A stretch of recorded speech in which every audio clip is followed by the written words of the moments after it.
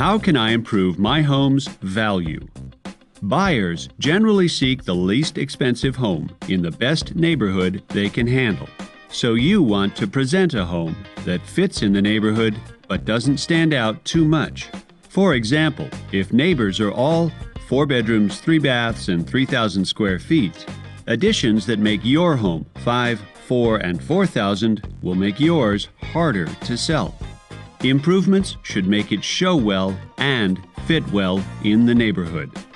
Last-minute capital investments in large structural changes aren't likely to pay off, but cosmetic upgrades like paint and landscaping help a home show better and often do pay off. Of course, all systems and appliances should work to get a top price.